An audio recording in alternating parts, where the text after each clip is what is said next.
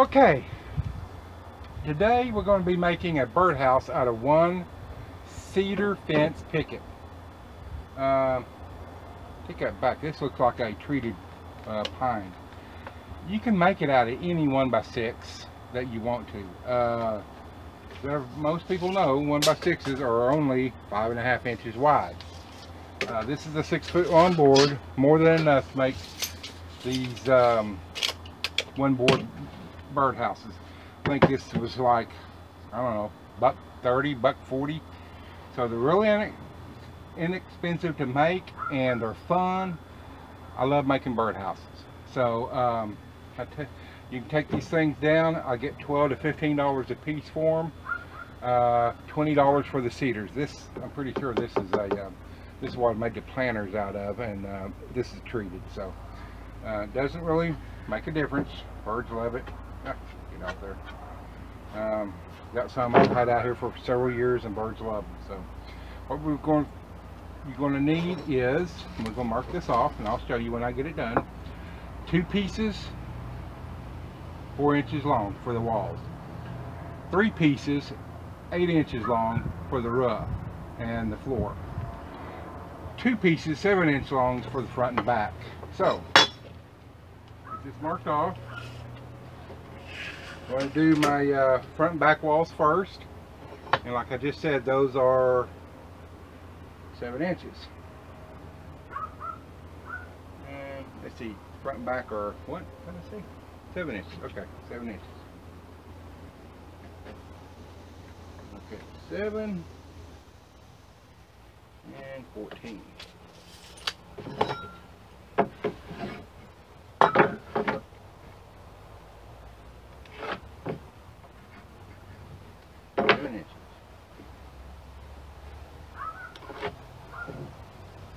Now on our birdhouse, on our front ends, we're going to need a slope.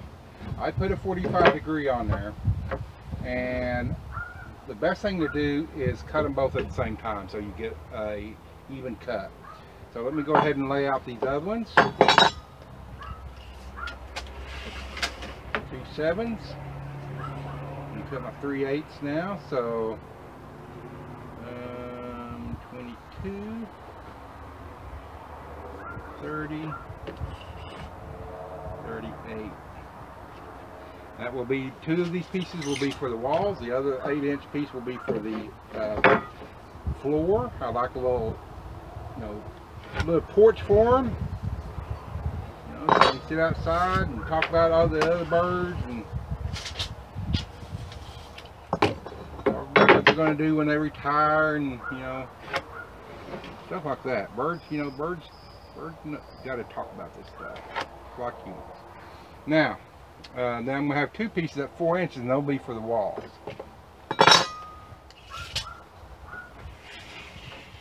Okay. 42 and 46. And you can see I still got quite a bit of the board. You can make this bigger or smaller, however you like. This is how I make them. And if you cut all these pieces at the same time and do batches, I can turn out 4 to 5 an hour. Okay, at $12 to $15 an hour, or $20, or $12 to $15 a piece. So that's what, $60 to $75 an hour. 4 to 5 birdhouses an hour if I do cedar. And that's if I get all my pieces cut. Batch cut them. It doesn't look straight there for some reason. Batch cut them so that I have all my pieces, this big old stack of pieces here. So I'm going to go ahead and start cutting. I'll cut on this end so you can see. I'd rather that end because it's in the shade, but oh well.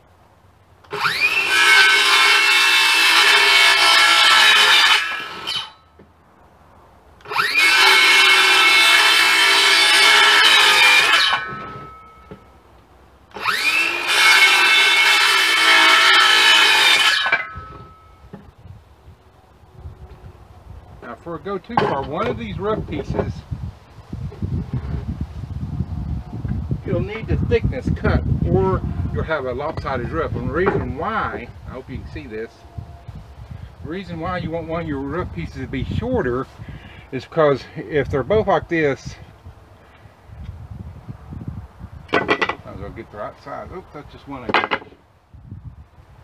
Let me cut the other roof piece. But the reason why one will stick down farther, so you're going to cut the width of the other board off.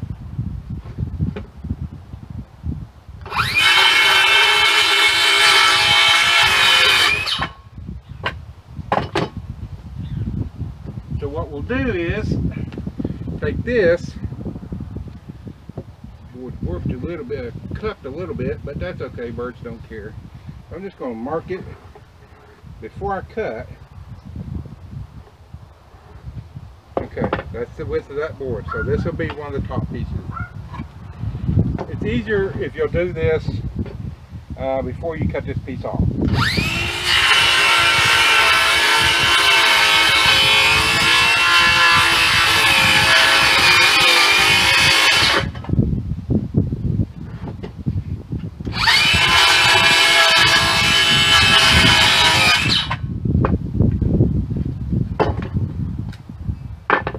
Use that for the perch or something else if you wanted to. I don't.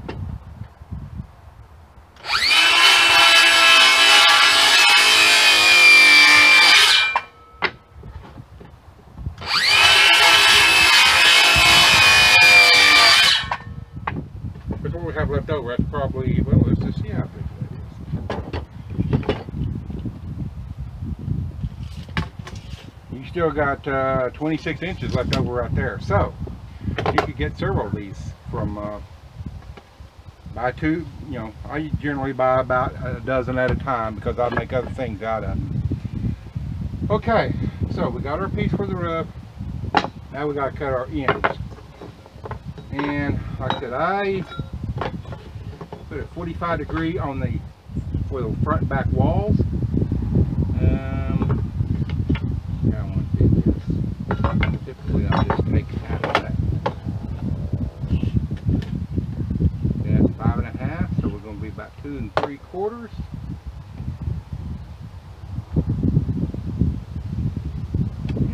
All of that on up there because that's not a.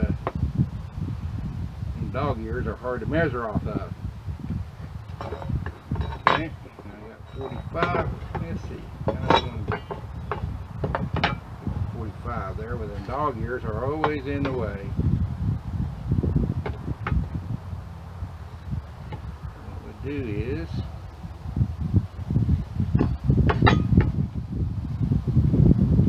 slide that over to there.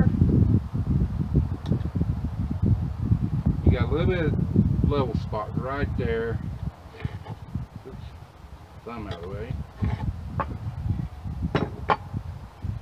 That will give me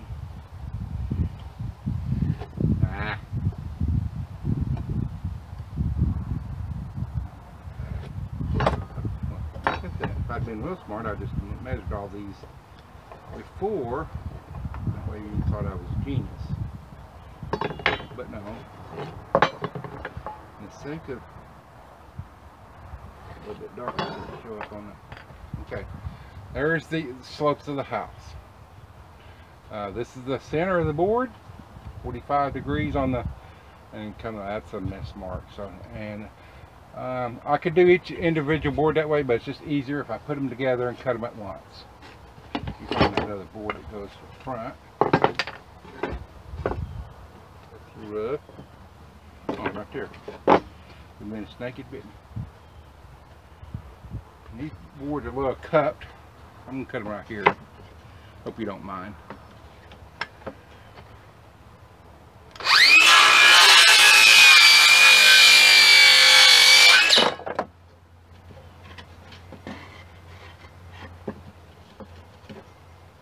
Still keeping them square.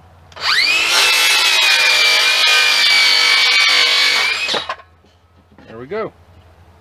2 ends. Okay. So now we're going to take our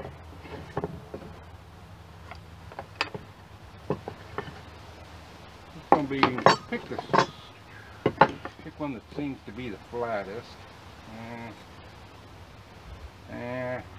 Okay. They were really not the flattest. Let me. Oh, that's one of the real. Anyway, hold on. I got another piece over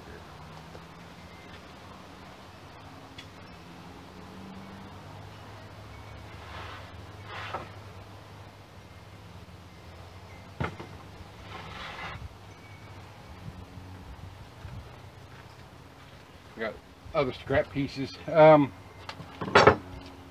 This is a little flatter for the foundation, so you cut it. I'll save that for another one.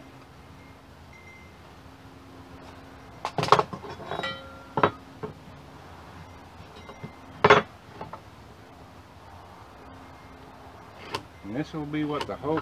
Now some of them don't have a little like porch, and that's fine. You know, this is your birdhouse, you and your birds. That's between you and your birds, man. Mine like a little porch, like I said. Sit on, talk about the other birds.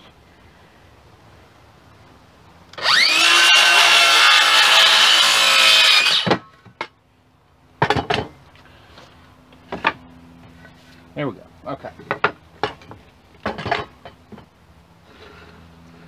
Okay. Now remember, don't just start nailing, you know, here at the ends, because you've got a little porch. So typically, I will measure. Let's see, where's it? Okay, remember these are 5.5. We come this way, then we're going to have another one here. You can do it this way. You get pretty exact. Again, this is kind of concave, but cup. Hey, that's okay. Birds don't care. They really don't. I've asked them. I said, Dawn, we just want a place to stay, get out of the weather, don't get our feathers wet. We don't like to get our feathers wet, is what they told me. Except ducks. Ducks is water off our backs. Now, you can screw these. If you screw these, pre-drill your holes or you split the wood. You can glue them. They still need some kind of mechanical fastener, and I prefer my trusty 16 gauge. You can use 18 gauge. You can use whatever you want to. Pass load nailer here.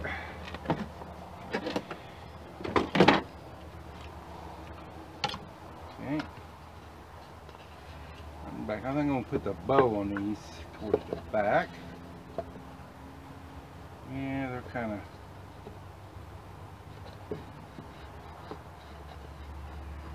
Got clamps somewhere, but I'm not going to look them up just right now.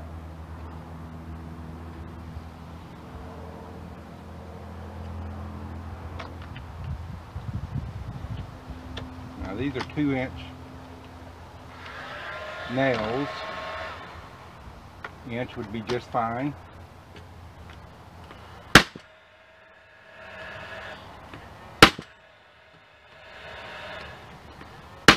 Like I said, you could use 18 gauge if you wanted. That's fine. You see one kind of, because if you use 2, sometimes they kind of tend to come out a little bit. Okay, now before you put the front on, we want to mark and drill our birdhouse hole. Typically 1.25 inches is fine for most birds like sparrows and finches. If you have bluebirds, 1.5 inches, they recommend 1.5 inch hole. I think if you're out west, you got the big old fat bluebirds, they 1 9/16 or 5/8, something like that. When those fat birds really want in, they'll lose weight and get an 1.5 inch hole. Okay, I got an 1.5 inch, but that's what I got. So where I normally put it is just go across to here from corner to corner and just kind of, you know, here we are halfway. Obviously, I don't think it really matters for a bird. Again, I don't have picky birds, so I'm going to put it. I put it right here, so half of it be above this imaginary line and half below. So right there, scrap piece of wood. You can do this before you cut the boards, and that's easy. Or you can, if you do it afterwards. There again, this is not rocket science, folks.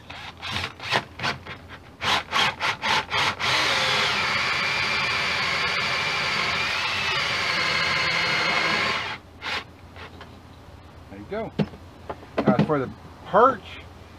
Some people say, oh, don't put a perch on there. It's predators get them. Any predator that's big enough to get a bird will probably break the perch. Unless you use a really, now I have usually used 1/4 inch dowel rods before, but if you use a 3/8 dowel rod, then something might be, but I've never seen it happen. So anyway, perch wise, you can put it any place in here. Again, it doesn't really matter. I'm just going to use this. And what I'll do, I like to cut limbs with little forks in them. I'll get one and I'll just glue it right in there. So, but right now, let's go ahead and get this back thing together. And let's put it right here. Right. Put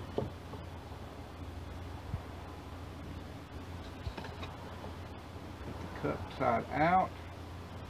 If your boards are tough like mine. And this will give us a small, small overhang.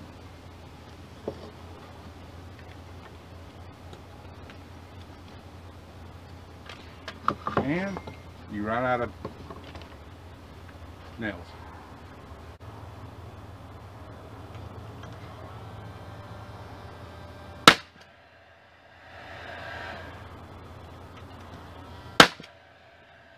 It really helps if you have somebody to help you hold this while you shoot it. But if you don't, clamps always help too. So, there we are. A little off. Not bad. Now, okay. Shoot our walls. You want, if you're using a nail gun, always be sure that you're farther away, your hand is farther away than what the nails are. So,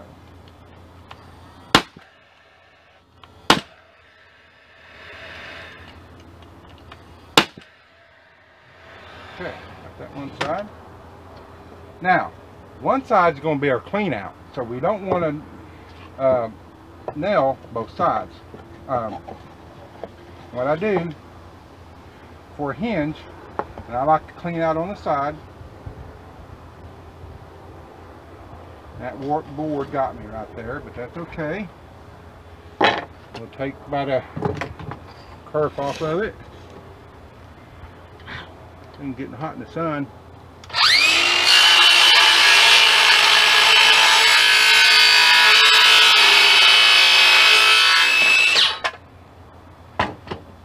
I know some people just throw the board away because it's warped, but I don't.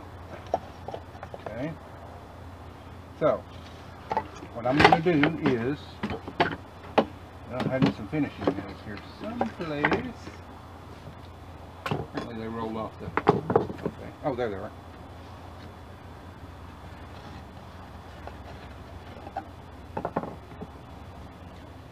And you're just going to nail them in this, we're just where they will be going in through this board into this one, just like that.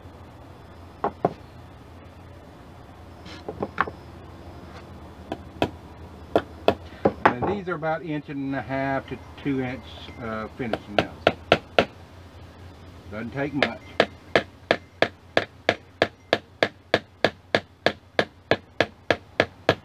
Try to drive them straight.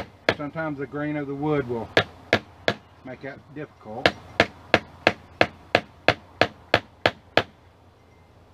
Like it is here. That's okay. Once you start coming through, just like that, turn it around.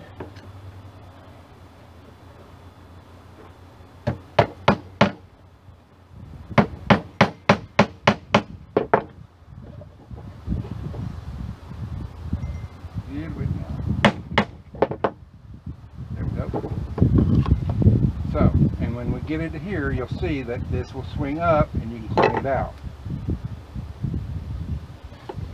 It's also good for ventilation. This other side will have a little gap at the top under the roof. And That will provide ventilation. Get your sidewall straight. Kind of like that.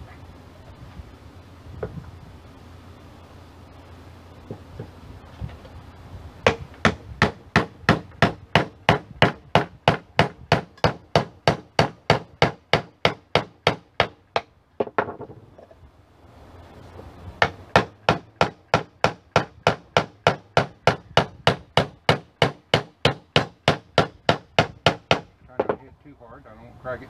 And you can pre-drill holes and do it that way. That works. Push this up a little bit more.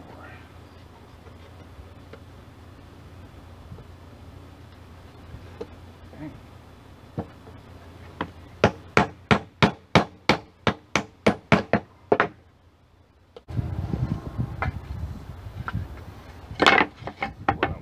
This one looks pretty good. So now you're going to have, also reason I cut these 8" have a little bit of overhang. I like a little overhang.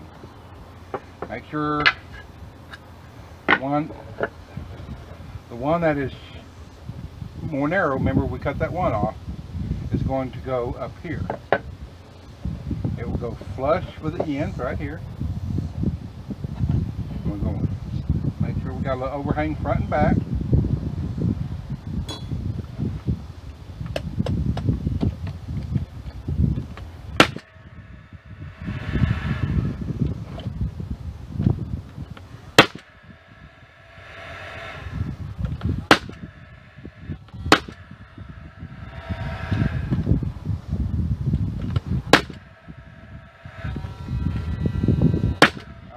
You can use glue on these if you want, and then screw them or nail them. It's up to you. There's no hard and fast rule. Now we put this on. This is the full length one.